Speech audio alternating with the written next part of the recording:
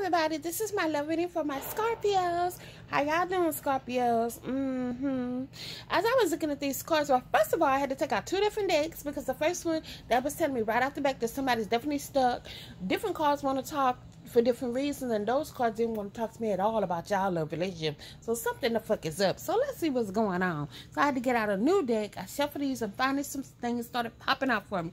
So what it's saying is that basically you definitely want to be happy within a lover's relationship here. Some of you could be dealing with a Leo here as well, because the sun card is a Leo all day, every fucking day. All right, the star card is saying you're thinking about yourself and you're thinking about what you want. You know that your destiny, within your destiny, everybody wants to be happy within a lover's relationship. It is what it is, okay?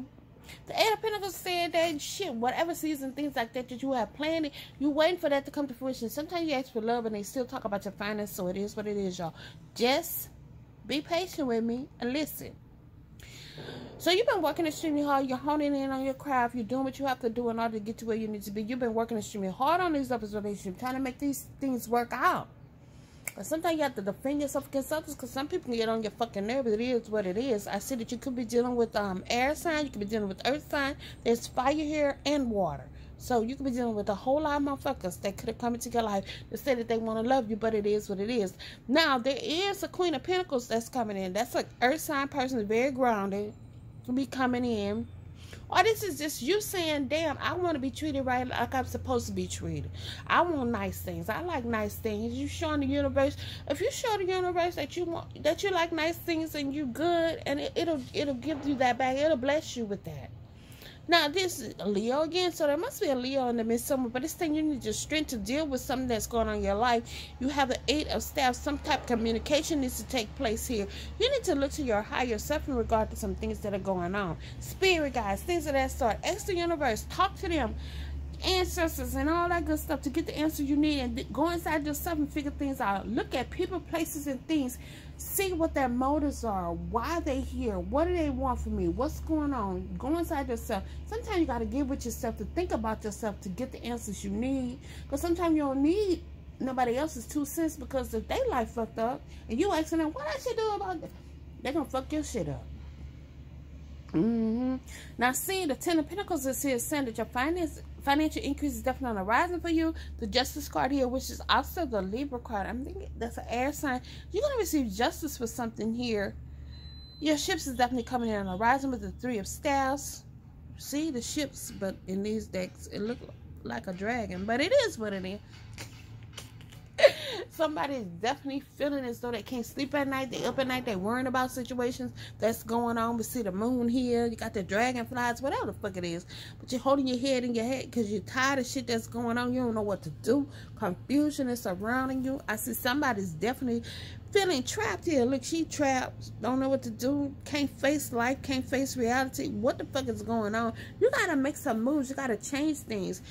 There could be some third-party situation going on. I say that because you're going to need some clarity in regard to the situation. Everything going to be out in the open. The moon here is going to highlight all the bullshit. Anything that's done in the dark will come to the light. Look at the moon. The moon said, I see you. This moon is very pretty, but this moon is awesome too. Is that the damn moon? That could be the sun, y'all. Fuck, I don't know what the fuck it is. Shit. Moon, sun, y'all know, fuck.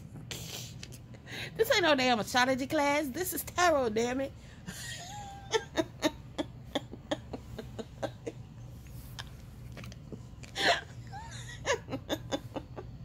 Sorry, y'all. I'm tickled pink sometimes by myself. Shit. All right. Definitely this is a moon. It's going to highlight some things within your life. You're going to get the clarity that you need. Intuition is at all-time high is what this is telling me. Now, some of y'all dealing with a toxic relationship and you drinking too much, drugging too much, doing too much of something. Somebody doing a little bit too fucking much. Stalking and all that old bullshit is too much. Some of y'all need to let that shit go. Somebody drinking and drugging and causing confusion in your life, you don't need that. You got to move on to something better. The 2 of Wands is here saying you've been waiting for something better to come into your life. Really? So you need to make that head over heart decision. What you going to do? Just sit here blindfolded, your hands down, your head down. That position in itself It's a very depression. You got to hold your head up. Take that blindfold off and see what's going on around you. Shit, got too much shit going on for you not to be trying to see what's going on. Even though you're intuitive like a motherfucker, you still need to see with your plain eyes, not just your spiritual eyes. Yes, you're going down a long, hard road here with the tennis. And you're going to be, oh, I see you're going to be walking away. Somebody walking away, leaving people, placing things behind that no longer serve them. I done got on their fucking nerves. Just saying, fuck it, I'm out. Going to say what you mean to me. What you say about the situation is what the fuck it is. There you are. You're standing in your own fucking, you're standing in your own. That's it. Stand in your own power. Well, this could be you here. And somebody coming to you and tell you they got some shit on their mind, but you still gonna stand in your own power. Tell their motherfucking ass off and keep it kicking. Somebody's bored here within a lover's relationship. It is what it is. You can't stand in a lover's relationship like that. You can't stand to be bored. You got a whole lot of shit going on. You feeling everybody's vibrations. You look at people's life. You see all down their line and generations and all that. You taking a lot. Y'all need to quit that shit. That's what's going on. Picking up all them vibrations.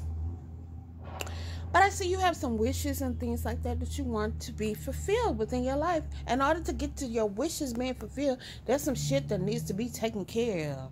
Like getting out of a toxic relationship, if that's what you're dealing with, somebody toxic. You can't deal with that. How you think you're going to get to celebrate? This is a celebration card, but it's also a third-party situation. You're dealing with 3 people. What's going on? How much sex can you have? But it ain't all about that. It's about getting to your happiness. All right, Scorpios, I hope you enjoyed this love reading. I hope it resonated for you. Please like, subscribe, comment in the comment section down below. Share my videos and tell people about Miss Bliss. Until next time, y'all have a blessed day. Thank you.